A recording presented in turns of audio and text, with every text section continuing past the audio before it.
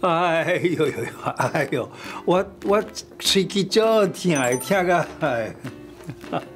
来，我跟你讲，中医治牙齿痛也有妙招，大家一定没有想到吧？胡老师开讲喽！我是你的老朋友胡医师。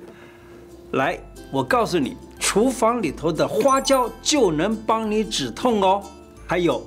一般我们常见的火龙果对牙痛也有帮助哦，给你报好你知。半夜里头啊，牙痛真的要命啊！我们中医呢有这几个穴位可以帮助你立刻的止痛：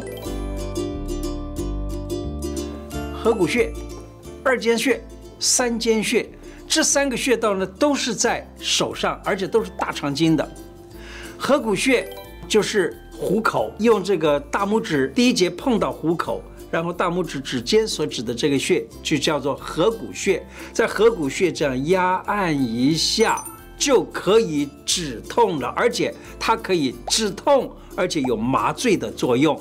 不但如此，而且还真的可以治牙痛。再讲一个穴呢，叫二间穴。二间穴呢，在我们的食指的基节的前端黑白肉间这个穴就叫做二间。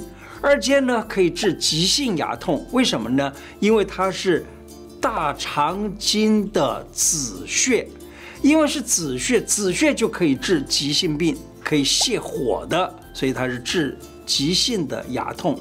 另外还有一个穴。这是叫做三间穴，三间穴在第2指的基骨的后端，这个穴道你只要轻轻压按就会感觉到疼痛，它可以治蛀牙以及其他的牙痛都很有帮助。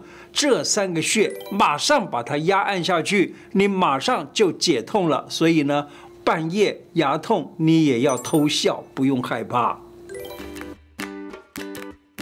很多的人都很爱美啊，希望我们牙齿美美白白的。那么中药也有牙齿美白的秘方哦。讲第一个叫白牙散。白牙散呢，它里头有几味药啊，都是跟肾有关、跟胃有关的这些药。因为牙齿啊，它这个齿质是属肾的，而牙龈呢是属胃跟大肠的，所以呢，这个白牙散里头呢，几乎就是这一类的药。例如细辛，它可以止痛；枇杷可以止痛；防风治风的药，而且白芷是治胃，茯苓是治肾。那其他还有一些啊，这些药呢各等份。然后再加上石膏，是前面所有药3倍的量。那么这样子做成粉了以后，拿来刷牙很有效。不但如此呢，而且牙疼还有牙齿的保护都能够帮助得了了。大家都一直在问啊，有些什么样的变黑法的方子？那么我以前呢在这里谈到过变黑法的方子，有一个方呢叫做陈修元的固齿神方。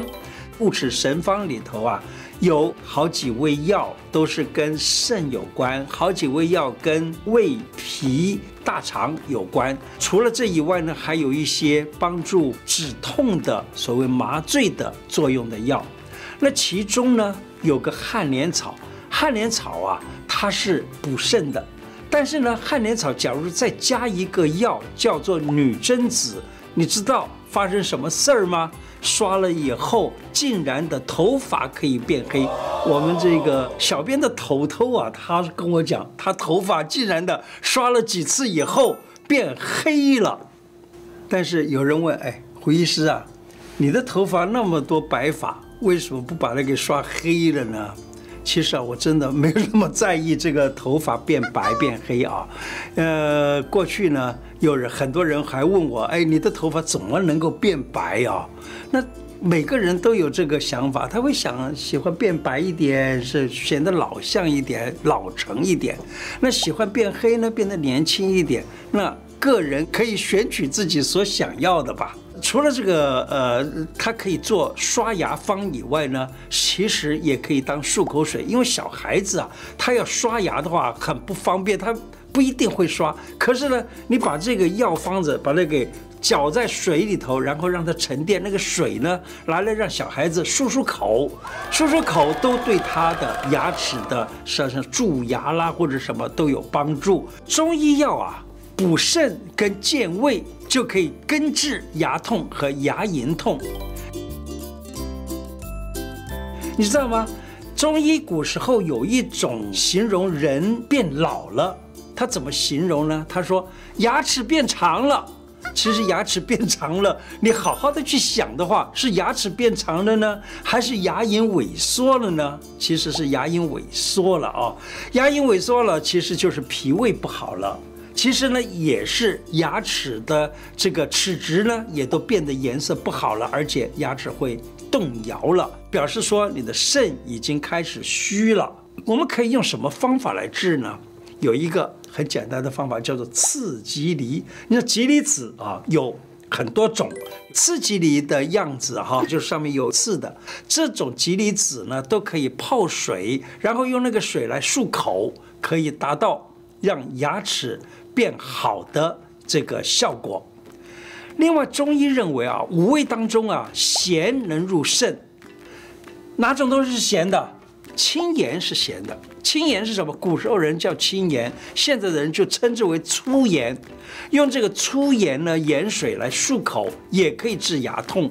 而且用这个青盐呢，擦在牙齿上，可以坚固固齿。因为牙齿在中医认为它就是骨质的表现。当我在临床上看到有的小孩子啊，他的牙齿啊齿质很差，看起来就已经黄黄的，甚至于粗粗的了的时候，多半就是肾虚了，连小孩子都有。所以呢，我这个时候就会劝他使用刷牙的，或者说补肾的一个实用的处方。那么这样子呢，就可以把这个牙齿变好了。有的时候在1-2个星期之后，牙齿就变好了。另外呢，还有就是补肾的药物对牙齿也很好。例如有一个补肾的药物就是韭菜或韭菜籽。韭菜籽呢，在中药上面来讲，它是可以治疗肾虚，就是它有补肾的作用，所以它在治牙疼上面也有帮助。这韭菜籽呢，把它给泡在水里头啊，然后拿这个水呢来漱口，都可以治牙痛。那现在的人呢，韭菜到底是什么不一定搞清楚啊。这里是韭菜，这里是葱。那你看啊，每根葱它有这个葱管儿，这个葱管呢，你知道在古时候人用这个葱来治病，就是利用它这个葱管是通的，所以在唐朝的孙思邈，我们又称之为孙真人，他就第一个发明用这个葱管来通尿。由此可见，中医古时候用这形象的方式来治病。那么这个韭菜呢，是补肾的，尤其是它能够生发气血啊，所以在春天的时候吃韭菜苗呢是非常好的，那么可以让人的气能够生发起来。那么这个韭菜呢，在吃的时候呢，我们一般啊要炒，例如炒个牛肉丝儿啊，炒个这个猪肉丝儿都很好吃。那么它也可以做韭菜饺子。你知道我们的小编儿，他就认为啊，我一定不会包水饺。我跟你讲，我就包给你看看。我不只是会包饺子，我还会和面、擀饺子皮儿。我们来试试看啊。这个和面团呢，手指头是每一个手指头在动，所以呢，我建议就是说，能够带着孩子经常的来玩面团吧，可以说是父母跟孩子之间的这种亲子关系啊，就因为在这里和面团而能够得到相当好的这种促进了。那这样子把这个面团呢和好了以后啊，我们最后还要醒一醒。那么醒好了以后，我们就可以开始来擀皮儿了。面团呢，先弄成圆形啊，压下去，然后呢，我们可以就在这个面皮上面来擀啊。在擀的时候呢，是中间厚，旁边薄，这样子这个饺子才会好吃啊。在这里擀皮儿的时候呢，这个爷爷奶奶啦，跟这个孩子呢，可以一面讲故事，一面跟着就在这里一起包饺子。你知道吗？有人讲哈，这个包饺子啊，一面包一面就来下饺子，这样子的话呢，这个饺子啊，你永远也吃不饱，这可以让孩子一下子吃很多啊，让孩子这个胃口大增。除了这以外呢，还有就是，你看我们在包饺子的时候，这个饺子馅儿里头，假如说有这种韭菜呀什么，你看对牙齿也好，对整个身体啊也很好。下一次哈，人家说饺子真的有那么好处吗？但是你就可以告诉他说，胡医师告诉我们说，韭菜饺子可以吃了补肾，让这个人的身体变得很好。那我现在来秀给大家看怎么样包饺子啊，就这样子拿起这个饺子皮儿来。